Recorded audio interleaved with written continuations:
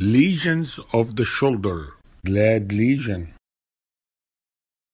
Glad lesion is glenoid labral articular defect. Glad lesion is a tear of the anterior inferior labrum, nondisplaced, with avulsion of the adjacent glenoid cartilage.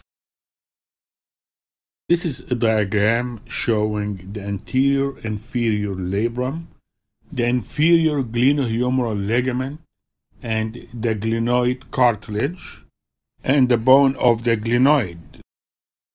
In case of glad lesion, you find the anterior inferior labrum detached with associated glenoid chondral defect. This lesion results from impaction of the humeral head against the glenoid, and that is caused by abduction and external rotation injury.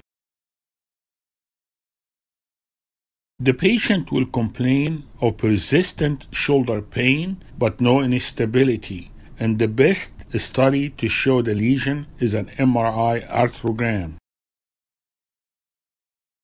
The dye will pass through the chondral and the labral lesion. The associated labral lesion is non-displaced. It is a stable lesion.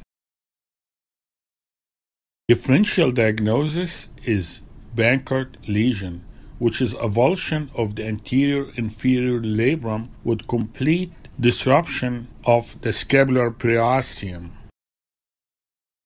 In this lesion, the labrum is not detached and there is no capsular stripping, but you will have a glenoid chondral defect.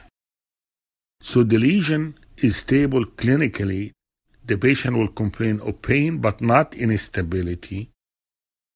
The glad lesion can say, I am glad because I am not displaced and I am not unstable. The treatment is debridement procedure and not stabilization procedure.